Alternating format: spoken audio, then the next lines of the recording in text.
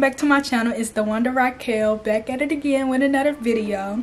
And today I'm going to be telling y'all how to love yourself, how to build confidence, because loving yourself is important. So let's get right into the video. Tip number 1, take time for yourself. And what I mean by taking time for yourself is be alone for a while, or like get rid of toxic people or get rid of toxic situations or distractions, and just take time for yourself. Do stuff for yourself basically. Tip number 2, pamper yourself. So this go hand in hand with the first one. So pampering yourself means taking care of yourself. Do your hair. Me, I just put it in a thing. Shave, exfoliate, take care of yourself. Do your feet, do your nails, whatever you do when you want to feel good or when you feel pretty. Shower, exfoliate, shave, soak in a bath, read a book, or do your makeup. Tip number 3, take yourself out on a date. Me, I like to do stuff alone all the time. So like I'll probably walk or something, and that's like a mini date. I don't know. Go out to eat by yourself, go to the movies. Watch movies alone. I'll be doing that in my bed, hoping somebody next to me. Treat yourself to nice things and just have fun by yourself. Tip number 4, condition your mind to say positive thoughts about yourself. So if I say, oh, I don't like my cheekbones, and I be like, oh, my cheekbones so ugly, da da da da da, I'm gonna be like, oh, my cheekbone's so pretty. So condition your mind to say positive things about yourself. A lot of people say things that they hate about themselves all the time, every day, when they shouldn't be saying that. So when you change it into something positive and say you love that about yourself, you're gonna eventually love that about yourself, because you condition yourself to hate that. Now condition yourself to love that. See your flaws as perfect. I don't like saying flaw, but if you see something as a flaw, think of it as perfect, so you could love yourself. Basically, you love yourself, like the title. If I think my smile when I open my mouth is a flaw, I'm gonna be like, hey, I got a perfect smile. See it as something perfect. The next tip is listen to uplifting music. Listen to music that make you feel good. So there's a lot of songs that make me feel good. Woman by Doja Cat, Like the Boys. I think it's a Spanish song. Streets, X Needed Me. Man Eater. I love that song. I love that song. Listen to uplifting music that make you feel good. So not all that trap music. I listen to that too, but it make me wanna.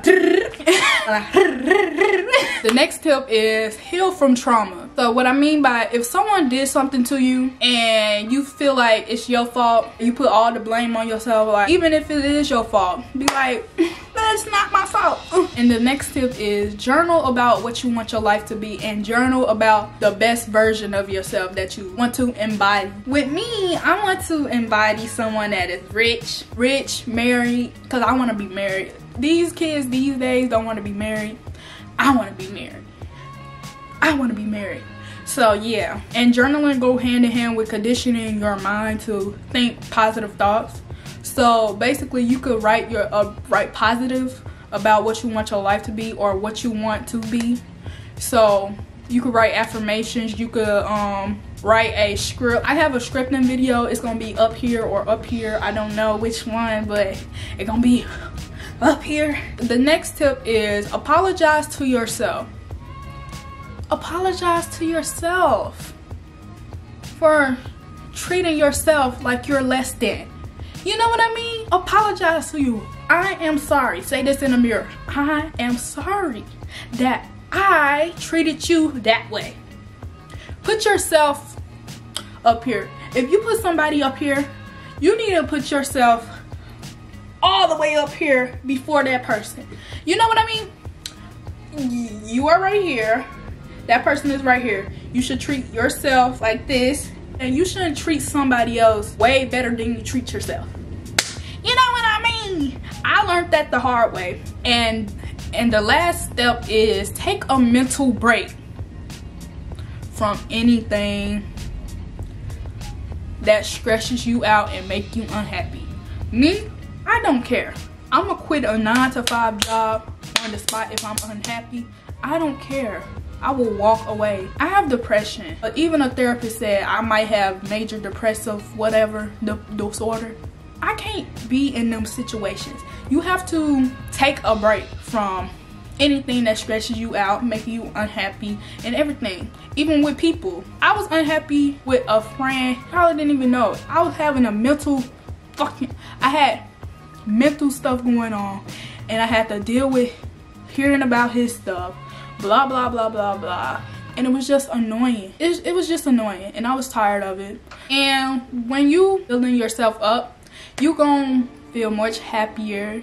You gonna see yourself getting goals done that you wasn't getting done before because you probably was focusing on other things, other people, blah blah blah blah blah. You need to work on yourself, love yourself, because how you gonna love somebody else if you don't love yourself? You might care for them, but how you gonna love them the right way? You know what I mean? Thank y'all for watching my video. I know it's short. I'm trying to keep it short so y'all could just get the tips in and out.